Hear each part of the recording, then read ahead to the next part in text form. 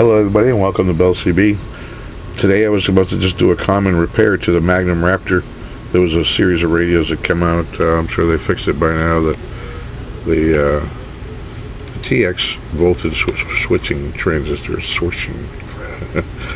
TX voltage switching transistor just needs to be upgraded with a little bit heavier duty,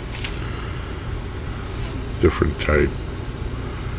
And see if I can get this on camera. These are the ones I choose to use.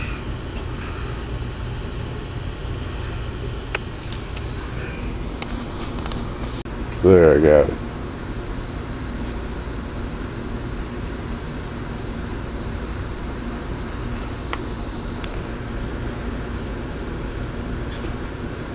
I don't remember where I got these.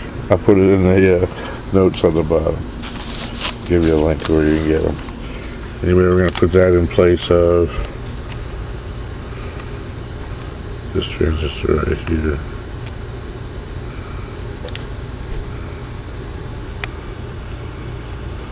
Yeah.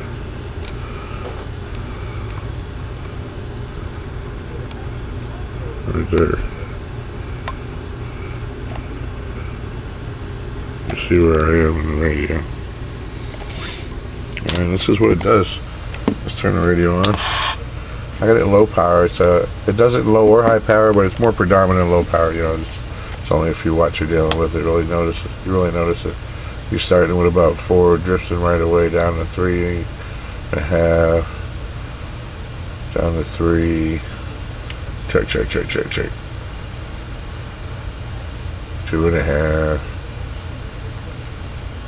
Check. Audio 1, 2, 3, 4, 5. It's almost 2 watts there.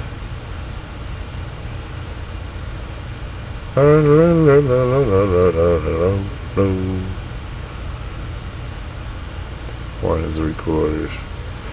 You get the idea. Alright, I'm going to replace that transistor. We'll check it out on the watt meter. You'll see it'll hold steady voltage. Now as soon as you change that, all the voltages go up. You need to go over and change the AM carrier back down lower again. It's going to jump way up to like 30 watts instead of 15. Alright, so make sure you readjust the output power when you're done. Do a full alignment right here. Okay, I've got that transistor in there now. And it's holding steady. I have to readjust. Okay, you have to readjust high power here. And low power right there. Okay. And after you do that. Okay, so after all that, I set this one for 4 watts just for this demonstration. He wants me to turn it down to 2 afterwards, but just so we can show the proper comparison. I'll turn the radio on.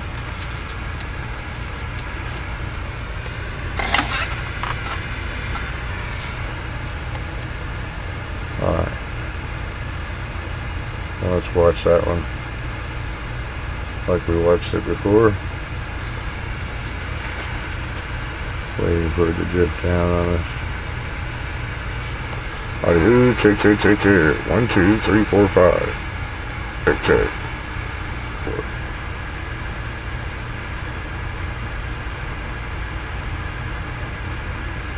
And RFS high.